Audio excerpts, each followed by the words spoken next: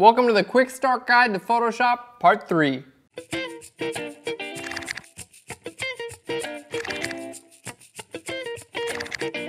Hey guys, and welcome to Phlearn. My name is Aaron Nace, and you can find me on Phlearn.com, where we make learning Photoshop and photography fun. And today we're finishing up our series called the Quick Start Guide to Photoshop. We started out episode 1 basically going through and showing you guys some of the preferences and things you need to set up Photoshop for using the program if you're an early on user. And episode 2, we talked about some of the fundamentals to actually using Photoshop, some of the more commonly used tools. We went over layers and layer masks and things like that. So if you guys are new to Photoshop and need some brushing up, be sure to check out episodes 1 and 2. And today's episode is gonna be relatively quick. Basically, we're gonna go over some naming and file structure things, and then I'm gonna show you guys the proper ways to save out your images so you can make sure you can always get back to get your layer filed as well as get images on the internet in the proper color space. So here's the image we've been working on. We're gonna make a couple more adjustments to this image just to kind of show you guys that the tools that we learned in our last episode are really just about the only things you guys need to know for the majority of what you want to do in Photoshop. Now, looking at her eyes, I want to brighten these up a little bit. So I'm going to show you guys 2 different ways to do this. First way we're going to do, I'm going to create a new layer, okay? And we're going to grab our brush tool, and then I'm going to grab a nice bright orange color, something like this. And we're going to paint with our brush tool right over top of our subject's eyes, just the lenses there. Now, I'm not being incredibly careful. I'm not trying to get all of the lenses. I've got a very soft edge brush. I'm trying to stay well inside of the lenses, but I'm not too concerned about what I'm doing here. All right, because I'm going to change the blend mode. Now, if I were to leave it like that, obviously that looks horrible, but we're going to change the blend mode and fix it up. So from here, let's try something like our soft light layer and see what that does. Really nice effect. So we can see just kind of choosing a color and painting soft light, we're able to kind of change it. It changes the color of the lenses and kind of lightens them up. Overlay is going to give us a slightly different effect there, a little bit more of a harsh look. Or we could go for something like color dodge, which is even in a more extreme effect. Now, if you're going to use something like color dodge, obviously that looks horrible. I always recommend trying to change the opacity. You might get something that you'd like a little bit better. All right, overlay, that looks pretty good, an opacity right about there. Now, let's say we want to do something similar, but I don't want to use my layers. Let's say, or I don't want to use just the brush tool. I'm going to grab an adjustment layer. We're going to go to curves, and now I'm going to try to do something relatively similar with the curves. So I'm going to click here and drag this area up. All right, and you can see it's going to affect my entire image because I haven't done anything to the layer mask yet. I'm going to go to my red channel, and I'm going to click and drag this up, and then I'm going to go to my blue channel, and I'm going to click and drag this down. Okay, now let's hit Command I on the layer mask. It's going to invert the layer mask, and I can go in and paint in white right over here on top of our image. There we go, in basically the same area. So let's go ahead and let's just compare those. So here's using the curves, and here's using an overlay. Now, they're relatively similar, and you could probably get them to look even the same if you had the same adjustments, and this could be a little bit stronger and things like that. So you can see using completely different techniques, you can actually get really similar results. And that's kind of the big lesson with Photoshop is if I'm doing something some way and you know a different way to do it, there's usually not a right and wrong. It's usually just these are different ways to do it. As long as you're not destroying your image by working on the base layer and you actually are creating layers and using layer masks and good, naming techniques and a file, as long as you're using layers, you're cool. So just a cool example, there are a ton of ways to do things in Photoshop. Now, even after I've created that layer over here, let's go ahead and delete that curves adjustment layer.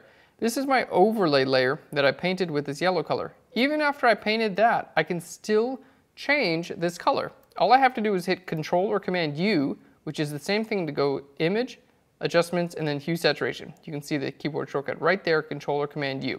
And in the first episode of the Quick Start Guide, we showed you guys how to actually change those keyboard shortcuts. Okay, now I can actually change the hue of whatever's on this layer just by dragging the hue to the left and the right. So I can totally change that. So even though I started off with the yellow, I'm not stuck there. And that's the wonderful part about using layers is we can always change that. Let's hit cancel. I'm going to show you guys another way we can grab our marquee selection tool. I'm going to make a selection over there. Now remember we talked about in earlier episodes if an area is selected, that's the only thing that's going to get changed, right? So now what happens if I hit Command U? Well, I'm going to change my hue and look at that. It's just this area of this layer that actually receives the change. So you can see by combining all the different tools and techniques, you can get a ton of great complicated effects, even though you're just using the simple basic tools. All right, that looks pretty cool. I actually kind of like that. Let's go ahead and zoom out. Let's create a curves adjustment layer. I'm going to click right here in the middle, and we're just going to drag this down quite a bit. Let's make the white point down a little bit too. Okay, now what we're going to do, I'm going to grab a elliptical marquee tool. Let's make a selection right over here, and on my layer mask, I'm going to hit Command I, so that's going to invert the layer mask.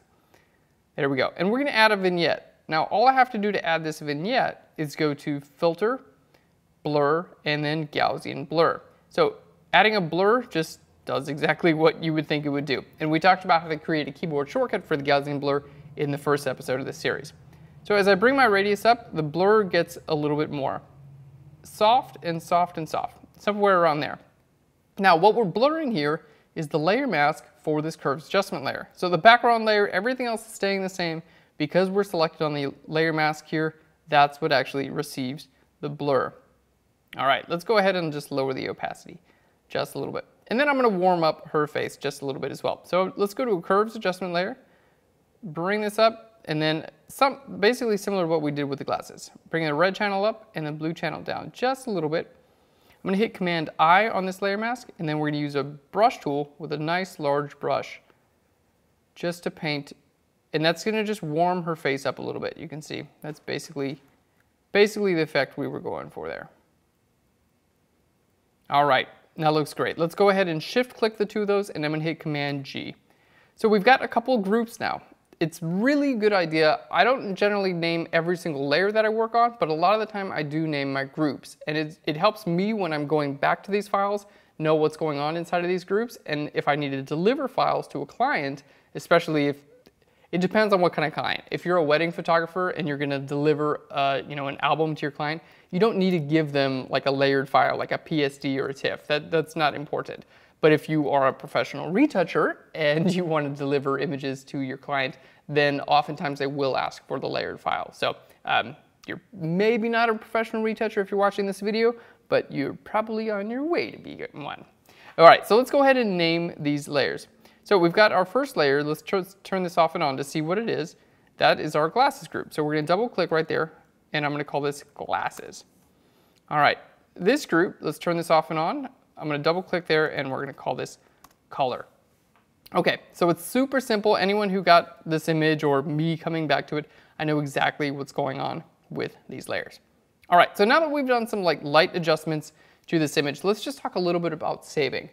It's a really good idea whenever you're saving your document out to save out a couple of different copies. The first file you want to save out is going to be a layered file. That way, if you decide you want to make a change later on, you can always get back in here and change those layers around.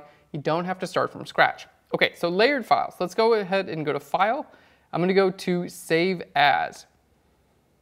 There we are. So here in our Save As, we're just going to go right down to our episode. There we go. I'm just going to stick this on the desktop because I don't mind. We're going to call this glasses. Okay, glasses.tif. Now it's going to say layers, check. So it's going to have the layers embedded with it.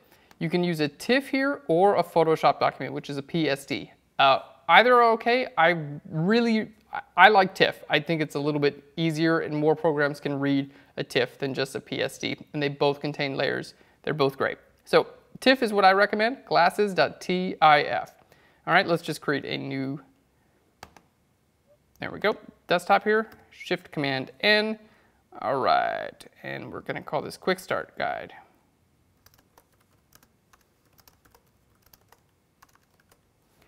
So we're gonna put that in a folder, glasses.tif. It's gonna use layers and it's gonna embed the ProPhoto RGB color profile. Remember we talked about that in the first episode. So we're gonna hit save. There we go. And all these options you want to leave pretty much exactly what they are. Okay, so that is our layered file. That means anytime I want, let's say I deliver this and the client's like, oh, you did kind of a sloppy masking job with your, changing the color of the eyeglasses. Can you go back and fix that? you don't have to be like, oh man, I gotta start all the way from the beginning. You just open that same the same TIFF, you go back into your color, you look over here, and then you say, okay, cool, I'll put a layer mask on there. I'm gonna zoom into my layer and I'm gonna paint black right over here. There we go, right around these edges. And you know what? My client was right. I was a little bit sloppy there. But now I fixed it, and that took 2 seconds. I am so glad that I saved a layered file. Okay, but if you're actually gonna be delivering a file to, let's say, most clients, they're not gonna need layered files, and the internet doesn't need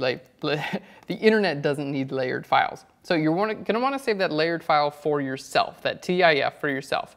But you're also going to make another copy, and that's where going to save for web is generally recommended. So I'm going to go to File, and then we're going to go down to Save for Web. Okay, now here, Save for Web, I recommend this for a couple reasons. First, it automatically is checked to convert to sRGB, which is the color space that most web browsers use. So if you've ever uploaded your image to the internet and it hasn't looked right color-wise, this is probably why. So it's not in the right color space, so making sure that this is checked, convert to sRGB, will make sure that it will be in the right color space when you're ready to upload it. Here you can choose to save it as a JPEG, as a PNG if it has transparency, or as a GIF. I'm going to choose a JPEG. You can choose your quality, and you get a really nice little preview of what your quality looks like here as well. There we go, there's our full-size preview. If I bring my quality down, you can see the image gets worse and worse and worse the lower I bring my quality down. All right, you can even do like a 2-up or a 4-up, and you can have each of these. So like this could be 100% quality, this could be like 5% quality, and you can kind of look at each of them. Okay, I recommend a quality right around 60. That I find that I really can't tell a visual difference between 100 and 60, and it keeps my file size a little bit lower, so I like that. You can also change your image size here. Let's say it's going to go on the internet. I want it to load fast. I don't need it to be this big. You know what? I'm going to put that out there as 1,000 pixels wide. All right, and here you can see it automatically resizes and gives you a nice little preview. So here it's going to tell you it's going to be a JPEG. It's 176.5 kilobytes. It even tells you the how fast it would take to upload. None of us are at a 50 kilobyte modem, so we could probably change that. And it'll tell you how long it's actually going to take to upload. You can zoom in, zoom out, and things like that, and you're good to go. So what we're going to do is you can even click Preview, and what it does is it's going to open a web browser, and it's going to preview this folder, or this image, on a web browser. So you can see the exact size as well as the color. All right, here it is. Google opened up too. There we go. This is our preview in a web browser. Oh, it even tells us all of our little dimensions and things like that. So really, really cool, all within Photoshop. So let's go back to Photoshop. I'm going to hit save here in the same folder. So let's go to the desktop, Quick Start Guide, Part 3, and we're going to call it glasses.jpg. And sometimes if I am, in this case, I put my width at 1,000 pixels. Sometimes if I do that, I'll just like W1000. So I just name it glasses and then width 1000. So I know before I go opening and things like that, I know what I've already set the width as. So we're gonna hit save and we're good to go. So that's basically how we work with images in Photoshop and how we get them out to where our clients on the internet can see them. Guys, thanks so much for hanging out with me and learning Photoshop. I hope this helped out. If you didn't catch 1 and 2, be sure to catch the Quick Start Guide to Photoshop Part 1 and 2. And if you have any other ideas for future episodes, please leave them in a comment down below. We'd love to hear from you. And the best part about Phlearn on YouTube is that we release a couple episodes every single week teaching Photoshop and photography for free. So if you want to stay up to date, just subscribe to our YouTube channel, which you can do by clicking on the screen right now. Guys, thanks so much and have a great life. Yeah, sure, why not? Have a great life. Learning later, guys. Have a great, everything, I don't know.